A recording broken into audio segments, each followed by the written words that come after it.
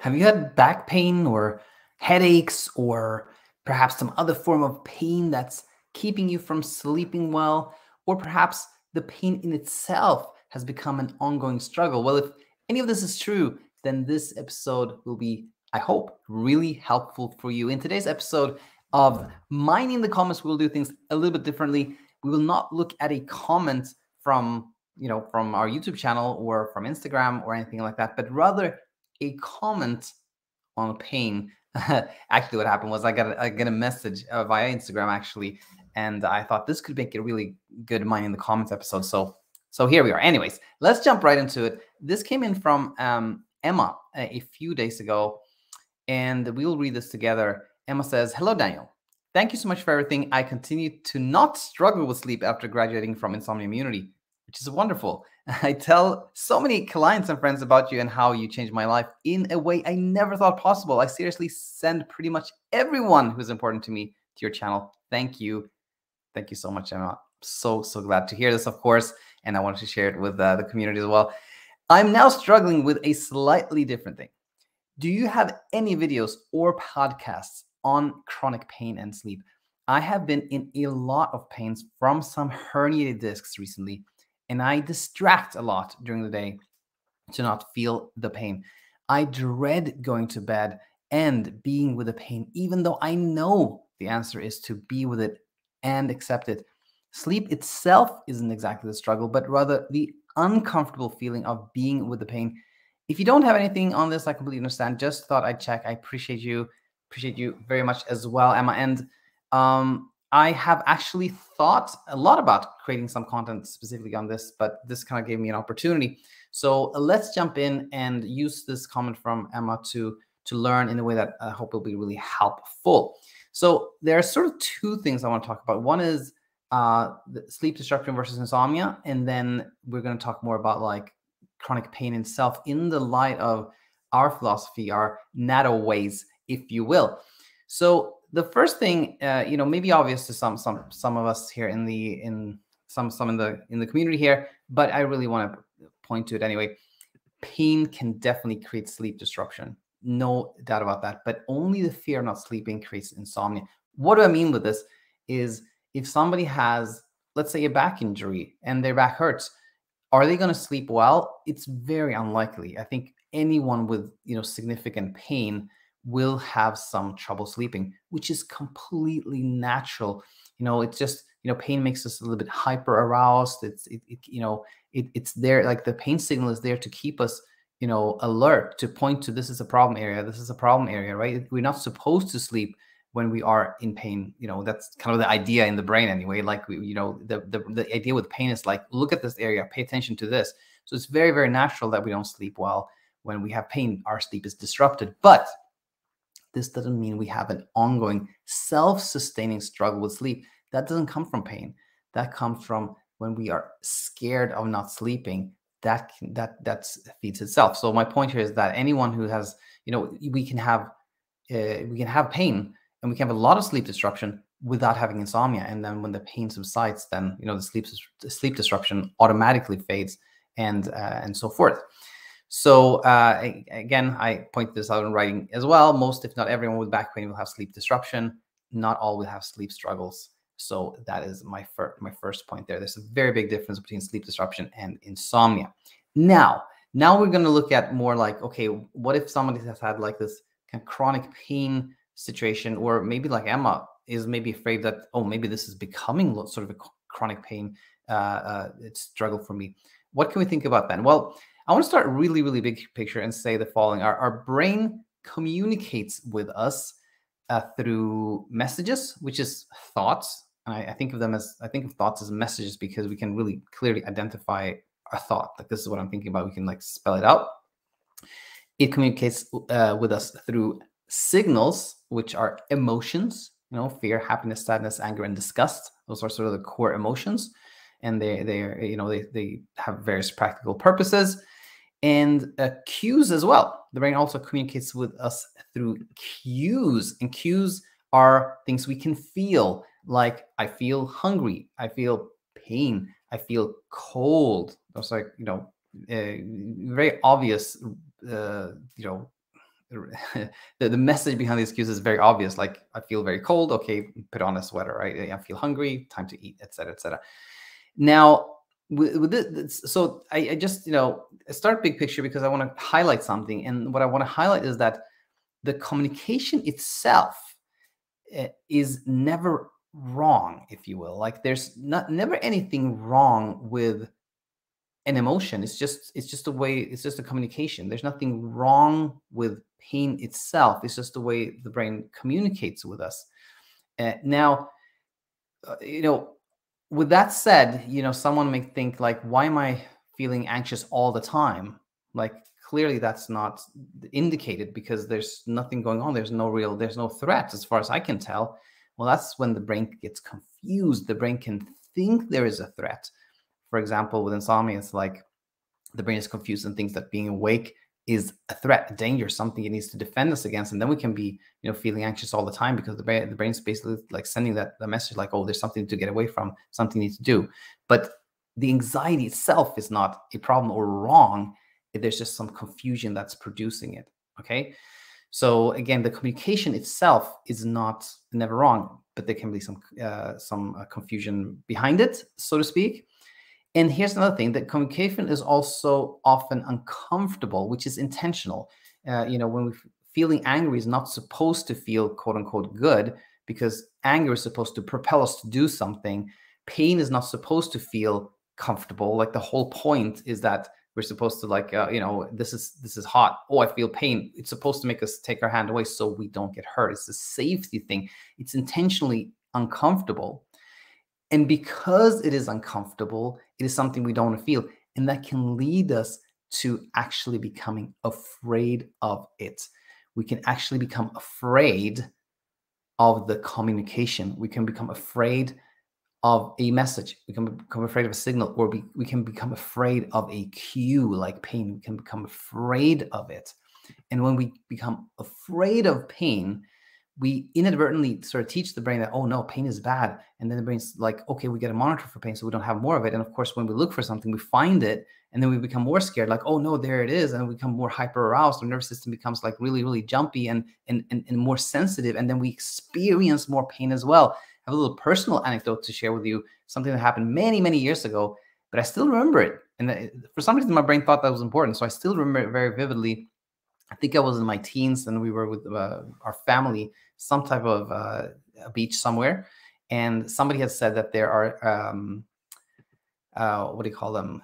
Those jellyfish, that there are jellyfish that can sting in the water. And so I was like, that was in my mind. I was just waiting in the water. And suddenly in the corner of my eye, I see something dark, in the water. And I'm like, oh my gosh, it's a jellyfish. And suddenly I feel it, like this really, really, terrible pain in my calf. I was like, ow. Then I look down, and it's just a piece of plastic that's floating around. And immediately the pain is gone. But it just shows that when we are hyper aroused, when we're scared, even slight touch can feel really painful, because we're in that, we're in a hyper aroused state. We're in a scared mode, if you will. And again, this can become its own loop. When we're scared of feeling pain, that makes us more hyper aroused and more sensitive. And then we feel more pain, and then we become even more afraid of it. If this sounds familiar, yes, it's exactly how insomnia happens. We can become awake for a random reason where there's some stress, and then we think, oh no, this is not supposed to happen. Then we become more afraid of being awake. That makes us more awake, etc., etc. Now, I made a little note to myself to show the book. Now, a lot of what I'm sharing here actually became very, very clear to me when I when I studied this book, Unlearn Your Pain by Howard Schubiner, which someone, I think it was a client of mine, recommended. And she said, oh, hey, you should read this book. It's like so similar to what you teach. And it truly, truly is. One thing that struck me in the book was how the author said that a radiologist cannot tell the difference between a good back or a bad back by MRI, like MRI findings, CAT scans, and stuff like that. If you just give a random, random imagery to a radiologist, they will not be able to tell which person has back pain and which person does not. And it's the same thing with insomnia. Like, if you give EEG readings, like sleep study findings, to a sleep expert, they cannot tell which person said I sleep well and which person says I have insomnia. So again, it's in both circumstances, um, the objective findings don't matter at all as much as like the subjective parts of it, how we think about things, how scared we are of experiencing something, right? And now this takes us to a little bit kind of deeper into our teaching here. And it was, but I really wanted to mention this because it's something I'm planning to talk more and more about, and it is tokenization. Tokenization is when a harmless experience comes to represent danger to the brain. And a token is so a token itself is something harmless that has started to represent danger to the brain. That's the token. And the reason I want to mention this, I want to start talking more about this, is that every inner struggle we have, whether it is like, let's say, OCD, panic attacks, social phobia, uh, has a token, and maybe many more than one, but often there's kind of a chief token, a main token that is sort of driving the struggle. And with insomnia, we know wakefulness is the token. Wakefulness is a harmless state of mind that has come to represent danger, and then we can have a struggle. With, I just randomly picked this one, with health anxiety, uncertainty about well-being specifically is the token. It's the thing that is harmless. Being uncertain is something none of us is certain about our health at all, but uncertainty can come to represent danger, and that is the sort of central token with health anxiety. And with chronic pain, pretty obvious. Pain is a token. Pain in itself is harmless, but it can become something we think represents danger, something we think, oh, this shouldn't be happening, this means something's wrong, I shouldn't have this much pain, and then it becomes amplified. And we're going to go back to Emma's message, but let's stay here for a second. So with insomnia, one of the things we teach is befriending wakefulness, which basically means that we take something that the brain has started to think of as a threat, a danger, an opponent, an enemy, something like that, and we say maybe we can teach the brain that it is actually harmless, and when we befriend the token, whatever that token is, we reverse the tokenization process. It becomes, the brain again sees that, oh, this is harmless. This is not something I need to be afraid of. And then, we may still experience pain, for example, wakefulness at night. We will experience uncertainty, but there will be no struggle. There will be peace of mind and peaceful sleep. There may be some sleep disruption, but again, there may not be any. There's not going to be any struggle. And with that, going back to what Emma said, let's actually look at it together. We can see that there is a lot of insight here. First, the one I want to say is this one, like, I dread going to bed. We can see that Emma is identifying that there is a fear component here. There is a fear of pain present, and just knowing that, seeing that, gives us a real foundation, which is really, really helpful. And Emma also says, I know the answer is to be with it and accept it. And the thing with that is that I think we can, it's so easy, it's easy to say that, and it's true. Like, that's true for so many things we struggle with, right? But I think it's sometimes difficult to accept something when we don't really understand why we're experiencing it so much. So that's why I think education like what we're doing here can be so helpful. We understand that, there has been this process of tokenization probably, and this has amplified the pain, and that's why it's there. And then there's less mystery. We're like, okay, now I understand that it's not strange or unusual. This is something, that happens a lot. And then it can be a little bit easier to accept and let go. And I have one more comment on this that we'll go back to. But firstly, I also want to say this one. I want to comment on this one. I distract myself a lot during the day to not feel the pain. That really, really is part of this tokenization process that we see all the time. For example, when it comes to insomnia, that the more we try to avoid something we're afraid of, the more we're teaching the brain that this is something we should be afraid of, and the more it bothers us. With insomnia, it's often like we try to, take supplements or use blackout curtains and things like that, and try to like kind of block the pain, and then it becomes stronger. And we can see that it's the same process when it comes to pain. The more we're like, okay, no, I don't want to feel the pain. I want to look this way. I don't want to look that way. We're sort of telling the brain that, oh no, we don't experience pain. We got to distract ourselves as soon as we feel pain, because pain is really bad. And that becomes part of this tokenization process. And again, seeing this is so helpful, because it can lead in the opposite direction of being like, oh, there's the pain, and seeing if we're willing to experience it in that moment.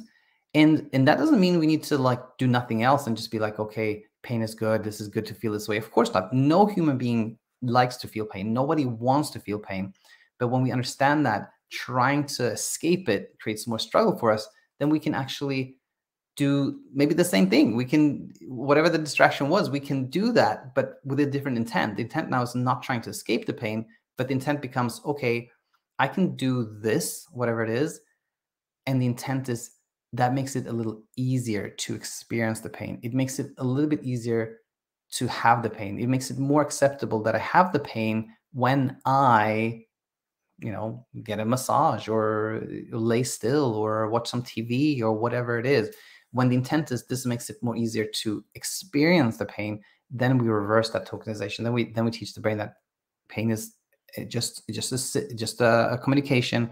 It's not dangerous in itself, and that can be really, really helpful. I'm trying to think if there's anything more, but I think that was it. Emma, let me know how this sounded, and in the comment section. That would be really, really nice. And same thing for anyone else in the audience. Any thoughts, comments on this, please put them in the comment section. And with that said, we will conclude for this week. It's been super nice having you here this week, and look forward to next week, where we have a really, really nice success story to share that I'm excited with, and much, much more. But anyways, that was it for this week. Have a wonderful weekend. See you soon.